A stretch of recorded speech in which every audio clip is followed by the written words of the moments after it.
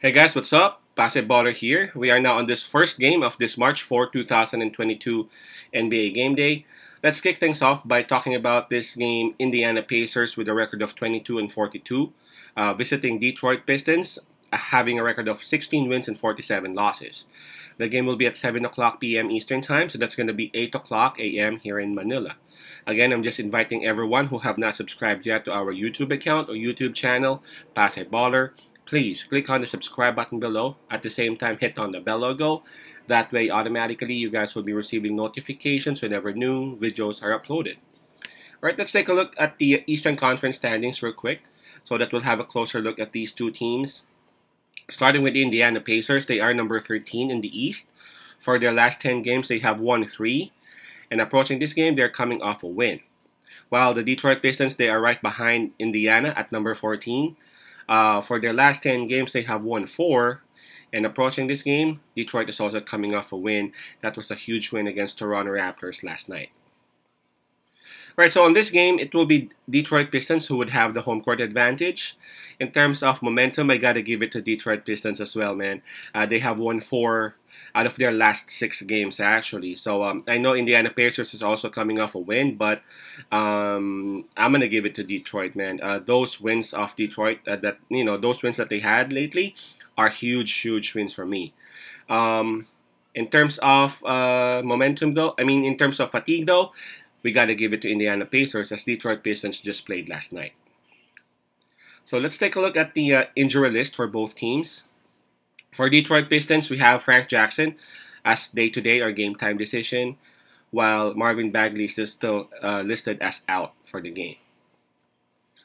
Now, looking at Indiana Pacers, we have 4 listed as out: Rubio, Turner, Warren, and McConnell, while we have Duarte as questionable, Stephenson as probable, and Bitadze as game-time decision.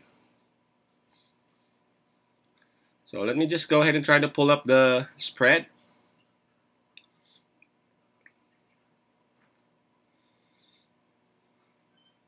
All right, it opened up with -5 for Indiana Pacers. -5 for Indiana Pacers, but as we speak, I guess it is now at -3.5 for the visiting team, the Pacers. Right, so what are my 2 cents on this? This is interesting because, just like I said in my previous video, I've been watching Detroit Pistons games for the past couple of weeks. Man, they are actually looking good. If you don't know what their true record is, man, you would think that they're like a playoff team. The way they distribute the ball, the way they find the open shot, man, they always find the open threes in the corners. It's either Sadiq Bey or Cunningham. They're always willing to pass, and if they can't pass, man, their dribble drive is just unstoppable.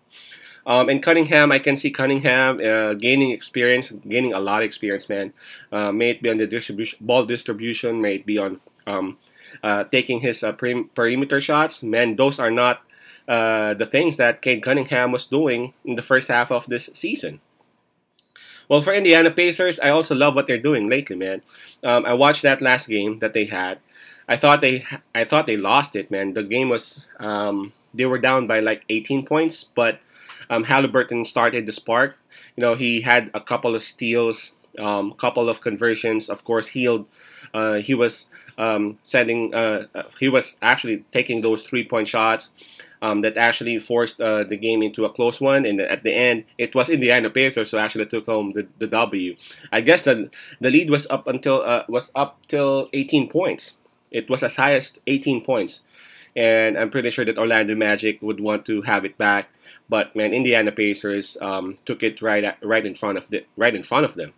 So this is a very different scenario for Indiana Pacers. Although Detroit Pistons is again one of those teams who wouldn't make it to the playoffs. I think Detroit Pistons got more momentum. Detroit Pistons, for me, got a better coach.